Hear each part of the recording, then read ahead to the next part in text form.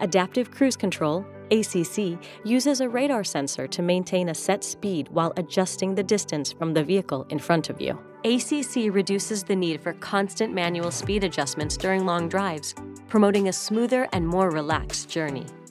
If needed, it may even brake your vehicle and, in some conditions, bring it to a complete standstill. Please review your vehicle's owner's manual for full limitations and conditions for emergency braking. ACC is designed to detect vehicles moving in the same direction of travel and will react to objects within the sensor's line of sight. System can be activated between a minimum of approximately 15 or 20 miles per hour, depending on your model, and a maximum of 95 or 130 miles per hour, depending on your model. System disablement and unwanted braking could occur if there is damage or misalignment of the sensor or sensor mounting. Heavy cargo and/or heavy trailers may change the sensor angles by elevating the front of the vehicle.